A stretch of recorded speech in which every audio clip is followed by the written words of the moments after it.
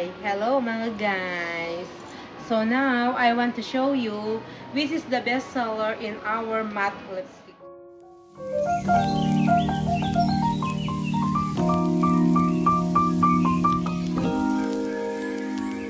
Matte lipstick, this one is the best seller. I will show you the number here. It's 003 Antique. And the color is like this. See how it's natural.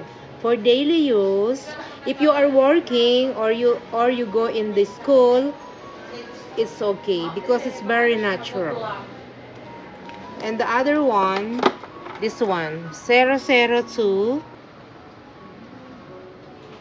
Rose. And the other one, guys, is this one, 002 Rose. This is the number in here. If you want to buy, just show this number. And I'll show you the tester. The tester is this one. 002. Nude pink. Very natural also. And in this type, Kiss Me, I have also a bestseller here. The bestseller is this number. Kiss Me Matte Lips 008. And the tester, guys, is this one. I show you the color. And this one actually no need sharpener because it's retractable. Just you push like this. You twist like this, I mean. And the color is this one. See?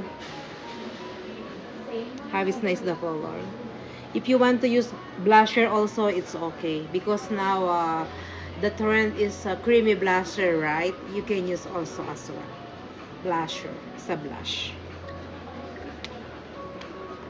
And the other color is this one. 003. See the number? The number is this one. 003. Kiss Me Matte Lips. And the tester is this one.